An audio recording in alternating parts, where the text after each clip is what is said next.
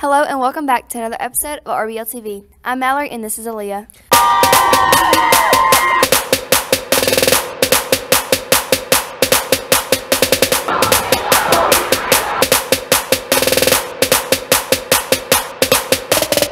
We have a lot to talk about, so listen up.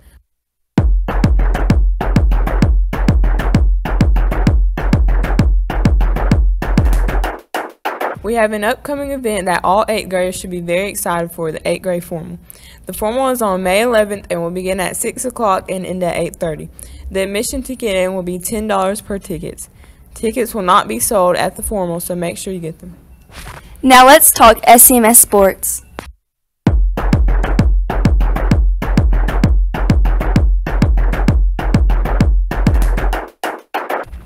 Our baseball team finished up their season on Tuesday as region runner-ups in a doubleheader against Franklin County. Our track team had a strong showing on Thursday, finishing up their season in the region meet. Our ladies golf team finished their season on Monday and went undefeated, winning region. Now we have SCMS videos.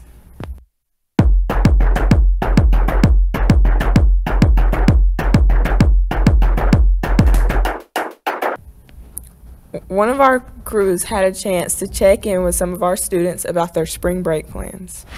Hey, I'm EJ. Who am I with today? Riley. Jacob. And what grade are you in? I'm in 6. I'm in 6. And what are you planning on doing for spring break? I'm going camping. I'm going to Chattanooga. Alright, thanks. Hey guys, my name is Elvin. Today I'm here with Emma, Mahogany. What are y'all doing for spring break?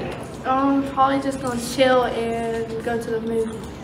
I'm gonna go to my grandpa's house. Alright, thanks. Hey guys, my name is Aaliyah. I'm here with Jaden. Drew. And what are y'all doing for spring break? I'm going to the movies and FaceTime my friends. I'm playing 2K. Okay, thank you. Now for our book review for this week. Hi, I'm here with Eli Stonecipher, and today he'll be talking about the book called The Lord of Opium. Who do you recommend this book for? Sci-fi lovers and dystopian readers. Can you give us a quick summary of the book? Well, it's the second in the series to start off. It's set in the year 2146. The main character is a clone of a infamous drug lord. The cast changes a bit. Some characters die, some live. And it causes a lot of drama. It's got a good action tell to it, but it does do subtle romance in the book. Hi, I'm here with Michael Ryder, and today he'll be talking about the book called Minecraft Survival Guide. Who would you recommend this book for? Well, pretty much any Minecraft player, new players, experienced players, veterans, anyone, honestly. Cool. Can you give us a quick summary of the book? Well, in section 1, it talks about the items, effects, and blocks, such as the basics like dirt blocks, stone, and grass, and wood, and stuff like that.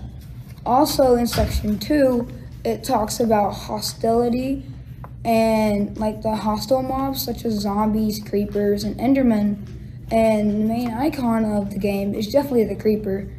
And in section 3, it talks about like that you're ready to start playing, and it talks about you should build a base, what you should do on your first day, second day, what you can craft with certain blocks and items. But before section 1, 2, and 3, there's also another section that really isn't having like a section number. It just talks about like the technical stuff, such as what are you playing on Xbox, stuff like that. You playing single player, multiplayer, and it's just pretty basic stuff of Minecraft. Okay, thank you. Finally, we have our library tour, part 3, and challenge. If you have anything you would like to add to RBLtv, please email Mr. Swafford by Wednesday of each week. We hope you have a great break. And then, of course, we have our famous pigs, Gladys and Coco, and they are very happy. They're chewing all day long. So what gave you the idea to put guinea pigs in the library? Well, so when I used to have my own classroom and I taught 5th grade, I had a little boy that really struggled with getting along with people, and he would get very upset and anxious. And so I thought, you know, he needs just something soft to cuddle and love. And we went and first got Gladys. Hi, Gladys. And he took very good care of Gladys. And then COVID happened and we had to go home. And so Gladys didn't have any kids to play with throughout the day. So I went and got Coco as soon as I could, and Coco kept Gladys happy. And so they get along real well. And that young man, he would come in every morning. His job was to cut up vegetables and get ready for the pigs. He trained other kids how to hold and feed. He made nameplates for their cage. He did a good job taking care of them. So what about over here with the little turnstile? Oh, good point. So this is what we call chick lit. It doesn't mean that only girls can check it out, but it is more likely that girls are going to enjoy reading this. There is a little bit of romance and maybe some, you know, relationship drama or girl friendships, how they get along and all that. So that is what chick lit is about.